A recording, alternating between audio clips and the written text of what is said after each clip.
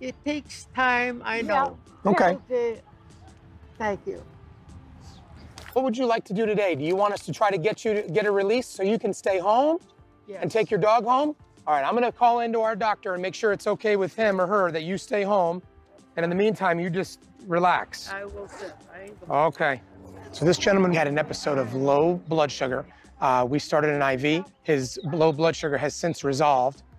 His vital signs are otherwise normal. He says he does not want to be seen in the emergency department.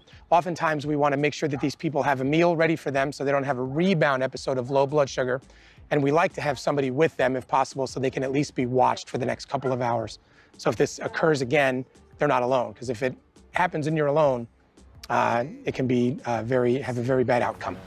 Don't forget Rufus. There's my boy.